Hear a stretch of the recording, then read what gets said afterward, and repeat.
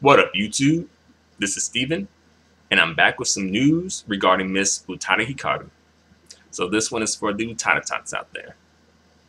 Alright, so before I begin this video, I just want to speak on a previous video that I did. And it was about pretty much more or less the same subject, the title of Utada's upcoming album. And pretty much I want to find out that album title, the U Testament, it was actually a joke written by a blogger.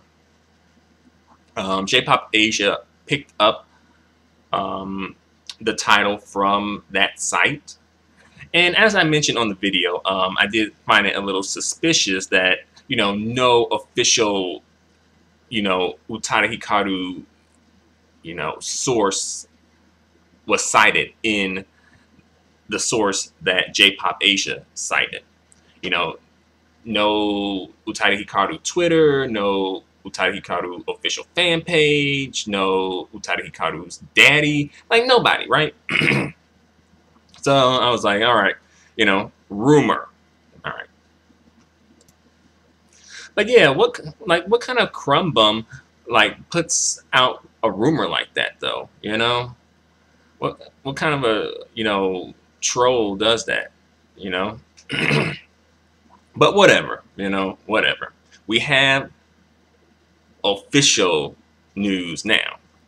So again, Utada Hikaru fans, Utada tots, it is Crumb Day again, Crumb Day, and this time Utada has been extra gracious and has decided to put some seasoning on these crumbs too. So there's going to be some seasoning on these crumbs. So, be prepared. So let's get into this. All right, let's get into this. All right. Arama Japan reported, and also it was on Utada Hikaru's official website, that Utada Hikaru has revealed the title of her upcoming album. In addition, she has also revealed the album cover of her upcoming album and the track list of her upcoming album. So like I said, Utada tots, there is some seasoning on these crumbs, because really I was just like, oh, it'd be the title. But then I was like, okay, you got the title and you got the album cover plus the track listing. All right, so let's get into the story. All right. 1 month after finally announcing her 8th album and its release date, Utada Hikaru has revealed the title and the track list of her first full album in over 8 years.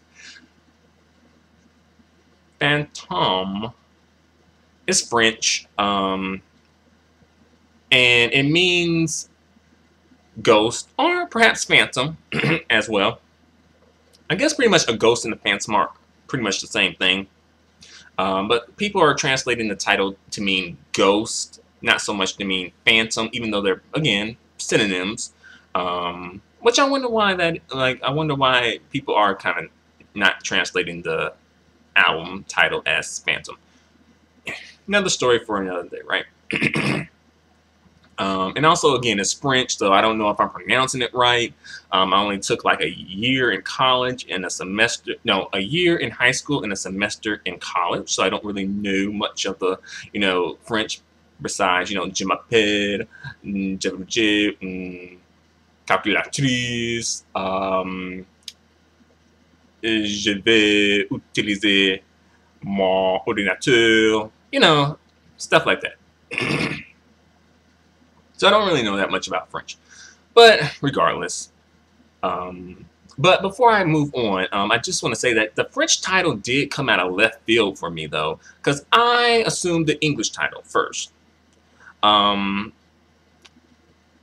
perhaps, okay, Utada wasn't feeling English. She's been shading the English language lately. She hasn't been really doing much with it. Okay, Japanese. Obviously that would be the second choice, and I'll get into that a little bit later, but I just was going to say that all of the titles of the songs on the album are in Japanese, but I'll get into that a little bit later too. So yeah, I thought it was going to be English, Japanese, or Italian because her husband, you know, slash baby daddy is Italian. So I thought, okay, if this was Ghost or Phantom in Italian, it would make a little more sense as well. But the French part kind of just, again, came out of left field. I'm like, oh, you know, Utada, you know, likes the French now. Anywho, let's move on. All right, so Phantom will be a regular edition, only 11-track CD, meaning that apart from the already known Hanata ba wo Kimi ni, Mata Sui no Turiame, and Sakura Nagashi, the album will feature a total of 8 new songs. All right, so Utada isn't really about that, you know, DVD, Blu-ray life. You know, she ain't gonna be releasing like, you know, 15 different versions of the same album like, you know, Ayumi Hamasaki. She won't be doing DVDs or Blu-rays either, like other folk. She won't even be doing just the DVD. She's just gonna be giving y'all a CD. So hopefully that will satisfy the Utada tots. And also, I was thinking, like, what would she put on a DVD or Blu-ray at this point? Because she got 3 videos, but they ain't really much anything special. I mean, they're, you know, kind of cute, but nothing really special. But I was thinking, like, she could do, like, sort of like maybe an intimate interview for, like, maybe 30 minutes to an hour and put it on, like, a DVD or a Blu-ray. Or maybe do, like, a day in the life of Utada Hikaru, and like people sort of follow her around for like a day and see kind of like what she went through as far as like recording the album, you know, or something like that. But no, you know, Utada, again, she is not about that life. So hopefully the 11-track CD, 3 songs of which you already have, Utada tots, hopefully, you know, that will satisfy you guys. If it ain't, I'm sorry for you, but that's gonna have to do for now. All right, that leads me into the next part. There's going to be 8 new songs, and some people probably are feeling a little bit not slighted, but kind of feeling like there could have been a couple of more songs, just because we already, like, the public already has 3 songs on this album. More or less, you know, because she's released Sakura Nagashi like 55 years ago, and then she released the other 2 new songs around April. So yeah, it's gonna be 8 new songs that the Utada tots don't really know about. You know, nobody really knows about. And some people are thinking maybe it could have been a couple of more new songs. And really, I felt like these 3 songs should have been bonus tracks. These should have been, really, to keep it real, the 3 songs that Utada has released should be bonus tracks. If not the 3, at least Sakura Nagashi. A bonus track, don't really count that, and just put another track to replace that. So it's just like a bonus, so you feel like you have a full CD plus just some bonus songs. But no, Utada Hikaru is not about that life, you know what I'm saying? So again, she's just like, you know, this is going to have to do for you Utada tots out there. You know, that's how Utada rolls right now. But I'm thinking, like, again, though, she's been working on this album I'm sure she can come up with a couple of more songs to put on this album, though, now. Come on now, Utada. You've been out the game for a minute. I know you enjoying your life, you know, shagging your husband and having a kid and whatnot and being a mom. Like, I know that, but somewhere between all those times you couldn't find like a couple of minutes to write another song, a couple of minutes to record a few vocals, a couple of minutes to mix a few tracks. I guess not. I guess not. All right. Let's move on to the next part of this article. Both promotional images and album cover have been shot by French photographer Julien Mignac. I don't know how to pronounce his last name. It's probably French. No, it's probably French. So I'm sure I'm butchering this. I told you I only had like a year and a semester of French. Where I'm from in the United States, French is like when it comes to foreign languages, it's like the second go-to foreign language. Our first go-to foreign language is Spanish. You know, that's our most popular foreign language in the United States. And honestly, you could argue that it's probably not even a foreign language because technically Spanish has been in the United States since before English.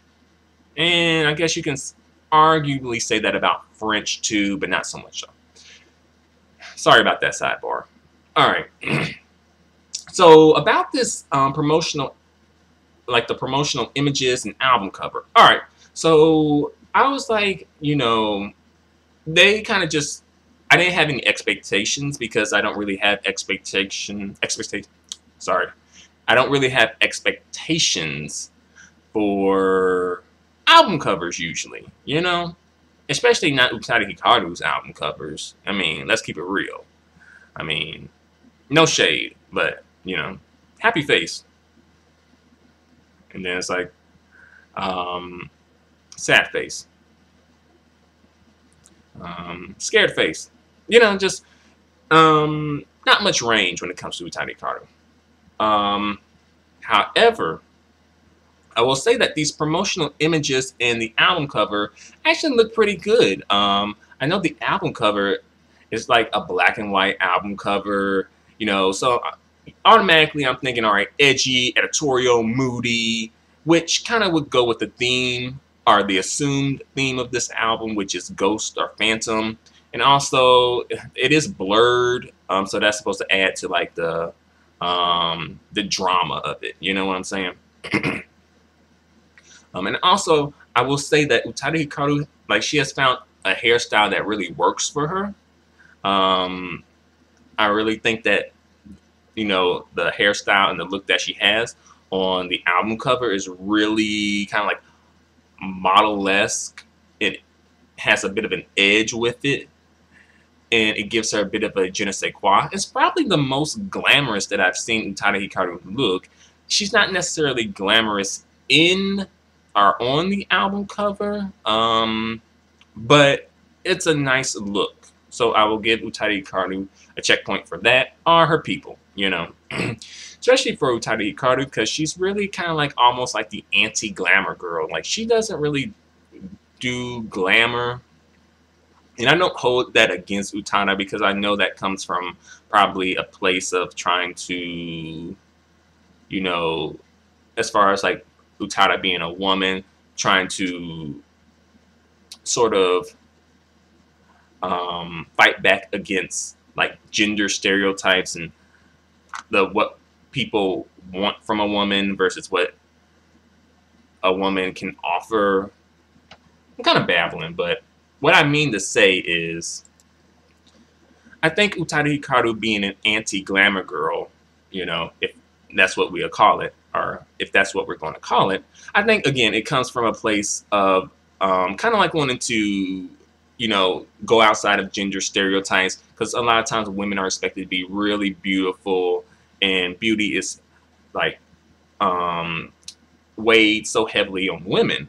It's like, if you're not a beautiful woman, you're almost not really a woman, or either you're not really worthy of being treated as a woman, So I think Utada Hikaru is like, this is her way of challenging that and just being like, okay, I don't want to be a part of that. So that's, I think, for Utada being an anti-glamour girl, that is her just kind of like her way of just sort of, fighting back against, gender roles and gender stereotypes and gender expectations, So for those reasons, I don't knock Utada Hikaru for not being a glamour girl. Okay, sorry about that sidebar and that tangent. All right. But yeah, on the album cover, she looks very, she has like a model-esque look, you know? She's going for like that, you know, the toned down model, kind of like on a Ghosty. You know, she has like a tank top on, you know, very, you know, stripped, so to speak. I think that's probably like bare, you know, not like a lot of makeup or anything like that, you know, no flashy clothes. Again, just like a tank top. I think she was wearing jeans in another shot. And I think that that sort of works for Utada. You know, I think that kind of plays more into who she's about, you know, but also at the same time, like kind of like giving a different look to Utada Hikaru. So I think that the photographer and you know the style team and all who were involved did a good job in bringing these photos to life. You know. um, so yeah, I think as far as the photos are concerned, I think for Utada Hikaru especially, I think these photos are actually pretty nice. You know, they have like an edgy, editorial, moody type of feel with it. You know, definitely a moody type of feel with it. You know, and the blurredness of the photo really kind of again adds to the drama and the look of Utada Hikaru. I like the look, although I don't think the look quite matches with the theme of Ghost or Phantom, but I'll let it slide. You know, I'll let it slide because you know it's Utada Hikaru, and usually you don't really get to see Utada, you know, this you know on point when it comes to her like her hairstyle and her look. So again, I'll give it a pass. You know, Utada can get you know a check from me. All right. Um, so that's the end of the article. I was going to go through the track list on this video, but I think I may want to just end this video now and go through the track list on a different video.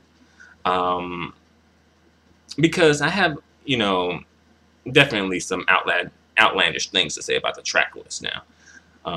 And my expectations and my, you know, predictions of what the songs are going to be about.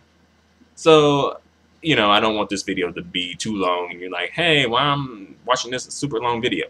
All right, so long story short,